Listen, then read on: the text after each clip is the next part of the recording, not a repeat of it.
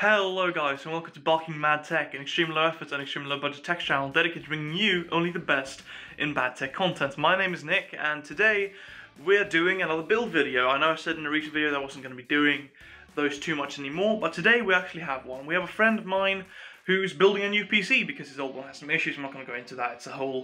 It's a long and difficult story. Suffice to say, we've come to the conclusion that we're just going to build a new one. And we've got a pretty nice setup in store for you today, so stay tuned. Alright, Luva, we're going to start building. You excited for a new computer? No. No? No. How come? Because I want to keep the old one, but it's dead now, so I don't have a choice. It's not working.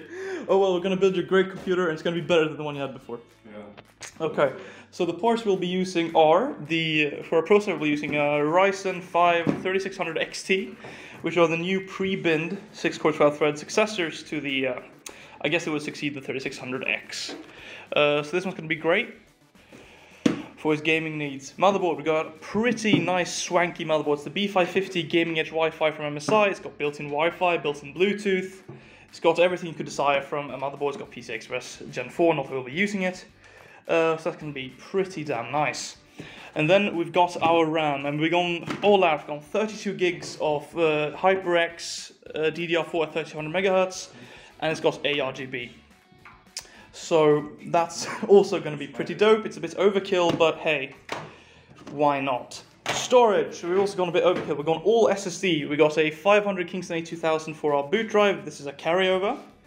We got a 1 terabyte Kingston A2000 for some more mass storage, and then we got 2 Samsung 860 QVOs 1 terabytes. So yeah, that's 3.5 terabytes of SSD storage.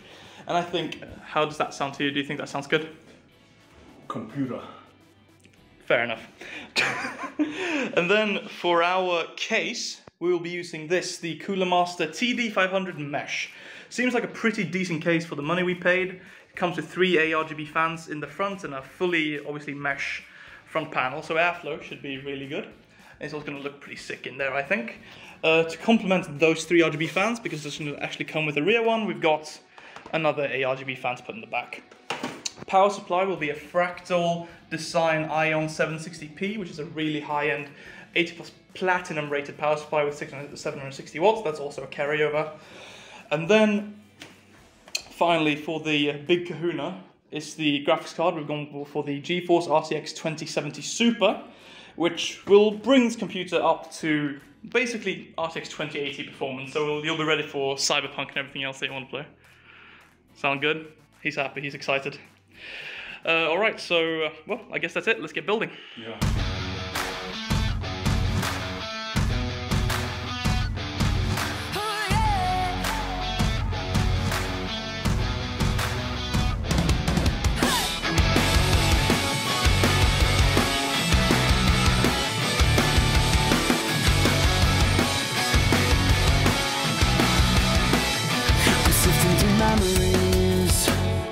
Looking for answers in the past, a dose of reality. I hate the taste, but I know it's for the best. Connecting dotted lines, taking steps to find a way to fix myself. I try to redefine all the things that hold me back out of this mess. I think I slept right through the good part, but somehow I'm still tired. I know it's time to make a new start. I can't seem to find a way to walk out of my head, afraid of what I miss. I think I slept right through the good part, so here's to dreaming out loud. So that's it, guys, for the build. I think it turned out pretty damn well. I unfortunately didn't have time to sit down and do any real in-depth benchmarking like I usually do, but I have every confidence that PC will perform just extremely well for him, and I think it should do excellently at any game we can possibly throw it at this moment. So I guess that's it for me. Keep an eye out for future videos, and peace out.